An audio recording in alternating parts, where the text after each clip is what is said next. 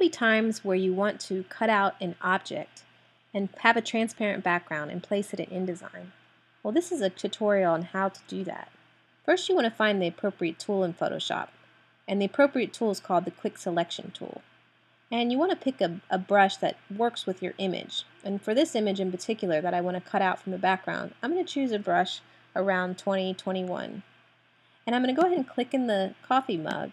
And all I'm doing is slowly clicking and letting go of the mouse and letting it select for me the edges of the coffee mug.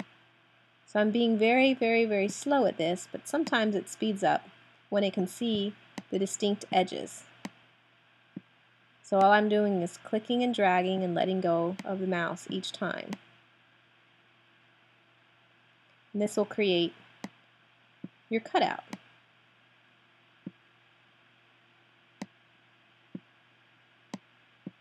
Now notice up here in the handle, I don't want this handle part, and so to do the opposite of a cutout, so something you want to remove, you just hit your Option key and it turns into a minus sign, and in here it'll select what you don't want. I kind of want this nice yellow edge here, so I'm going to just not click the Option key and go back to adding that yellow edge here. Now this is a little messy here. I could go in here and add some, which I just did, and I want to look around and make sure that I have the entire object. I'm going to pull this out just a little bit up here, grab that, I want that little edge, and so forth. Now I can still fix this in this next part that I'm about to show you.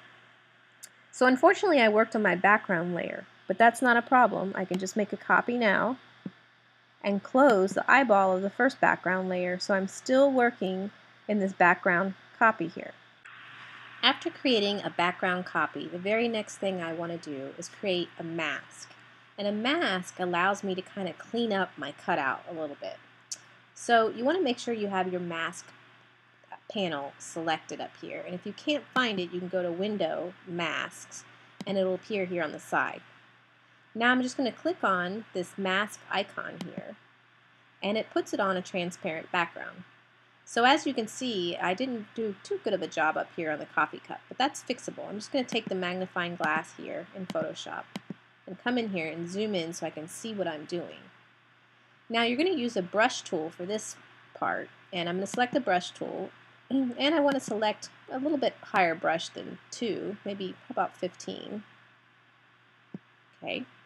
And then the other thing I want to do is make sure I have the right color selected. So if you remember this little trick, white reveals, black hides. White reveals, black hides.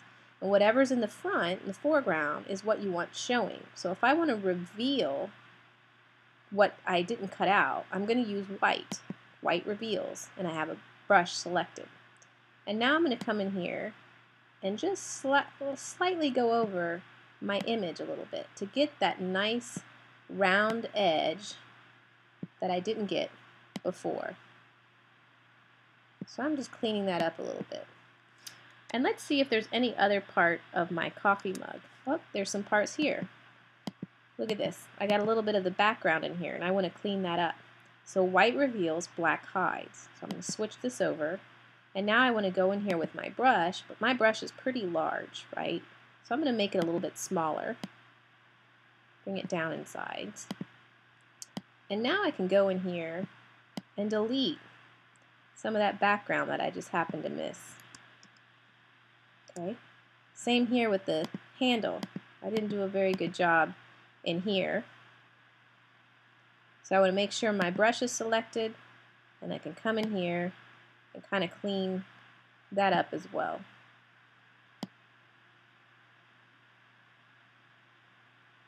So all I'm doing is just cleaning this up.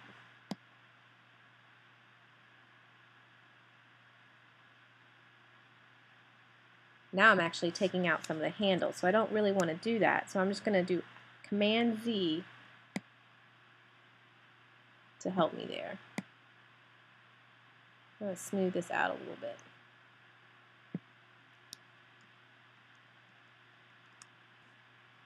So it's not the best, but it just gives you an idea of how to make a cutout. The last thing you want to do is kind of smooth those edges out a little bit. So I'm just going to do mask edge. And in here, I'm going to smooth my edges just a little bit. I'm also going to add a little contrast, so this will make it really, really sharp edges, right? And Shift Ed, what that does is it actually chokes your image. It comes in a little bit, or you can expand your image, the edges of it. So I'm going to come in a little bit on the edges, just a tad. And I like to decontaminate my colors. What that means is when you pull something off a background, your edges of your object actually have a little bit of transparency on them, so it's not so pixelated. And so by decontaminating the colors, it takes some of that transparency off the edges, so you don't have any of the background showing in any way. So I'm just going to click on that and then hit OK. Okay, so here's my coffee mug. And now I want to bring that into InDesign. So I'm going to go to File, Save As, and I'm going to call this Coffee Mug 2 since I've worked on this. I did a trial run earlier. So Coffee Mug 2, and I'm going to hit Save. And notice when I saved it, I'll do it again, I saved it as a Photoshop file. I didn't save it as a JPEG because I want the transparency to stay. I saved it as a Photoshop file. So now I want to bring this object into InDesign. So I'm just going to open up InDesign, so I have an untitled document. And I want to go ahead and save this. First thing you want to do is always kind of save your InDesign file so that when your images are placed in your InDesign document, there's a link, right? So it knows what document it's linking to. I have a name here. It's not called Untitled 4, it's called Coffee Mug 2. I'm going to go ahead and save that in my project folder. And I'm going to work in layers. I like working in layers. If you can't find your layers, you can always go to Window Layers, and then the panel will be called up. So my first layer, just for demonstration reasons, I'm going to draw a box. And I want to give this box a color, so I'm just going to click on this foreground here, pick a color, like blue. And there's my box. I can even name my layer. I'll call this layer box.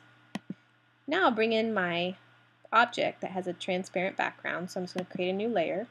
I'll call this coffee mug. And now I'm ready to bring in my coffee mug. I can go to File, Place, find my coffee mug 2 PSD, and I can really place it anywhere on the page. And I want to make sure my layer is selected. And I'm going to place it here, and I can move it around accordingly. You can also wrap text around it and so forth, but you can see how it's an object with the background cut off, and it's on its own layer. If I didn't create a layer, it would be attached to this box, and I couldn't really have the control of moving it around. So that's why I created a new layer. And that's how you put an object with a transparent background and cut it out and place it in InDesign.